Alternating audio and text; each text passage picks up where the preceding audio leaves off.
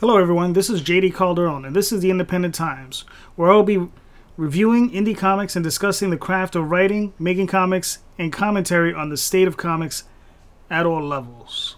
Today I'm going to be taking a look at Cemetery Beach, written by Warren Ellis, illustrated by Jason Howard. And in this book we have two protagonists, Mike Blackburn and Grace Moody.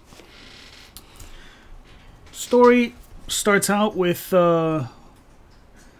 Mike being captured and on a different world.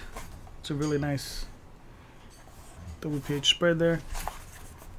And on this world, it's like a colony world of Earth. But the thing is, Earth has lost touch with most of its colonies, so they're kind of like running on their own. And I guess they're trying to get these colonies back in line. And what they're doing is they send out a scout. So Mike Blackburn is that scout, and he finds himself in a world where, you know, things just aren't right, and he's gonna have to report back to his superiors, and what they'll probably do is send in a bunch of troops to make things right on this world. But the guys who run it, they obviously don't want that to happen, and he finds this young lady by the name of Grace Moody to help him out to get back to his pod, to go back to Earth.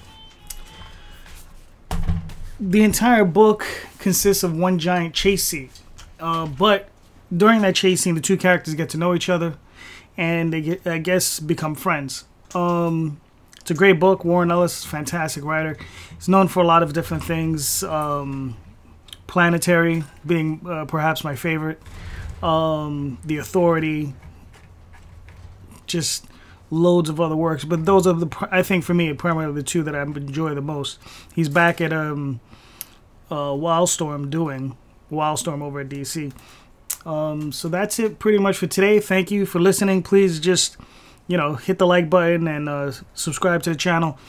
And we're running a Kickstarter for the Oswald Chronicles. So if you can check out the website, you know, pledge, you know, and you'll be getting some fantastic books about a insane mouse who's perhaps the living embodiment of magic in his world.